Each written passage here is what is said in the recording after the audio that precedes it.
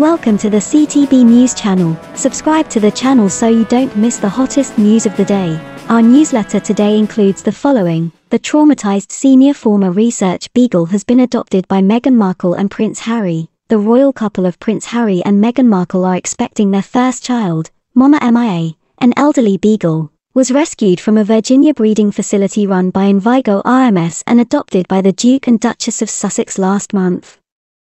The Duke and Duchess of Sussex are the kindest, most kind, and most attentive adoptive parents I've ever come across. Attorney Shannon Keith, who manages BFP and advocates for animals' rights.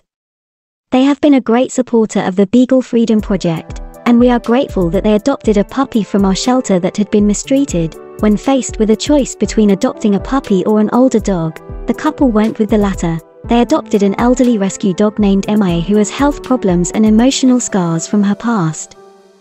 As Keith puts it, their dedication to animal care blew me away.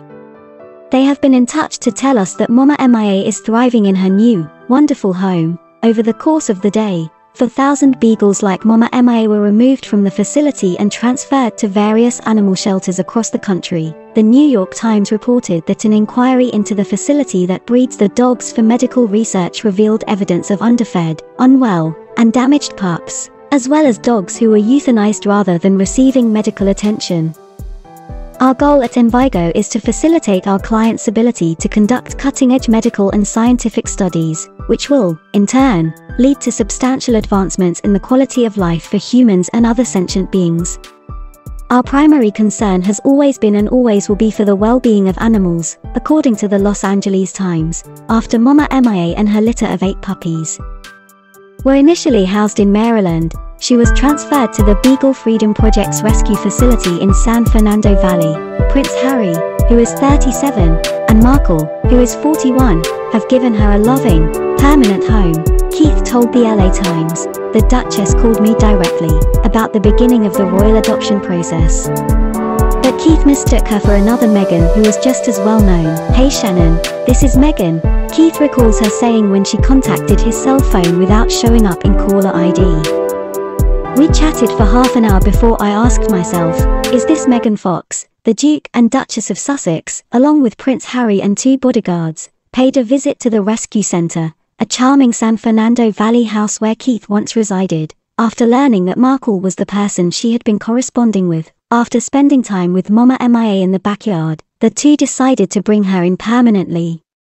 They were set on getting an older dog, and the Duchess was seen petting Mia and declaring, "We're adopting her," according to Keith. "No, we don't want a Christmas puppy," she firmly stated. "We're looking for the elderly ones so we can aid them." Markle has already taken in a rescued beagle.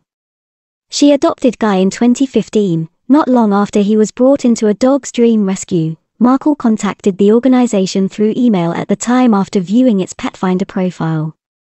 A dog's dream rescue owner and founder Dolores Doherty agreed, and she sent Markle an adoption application through email.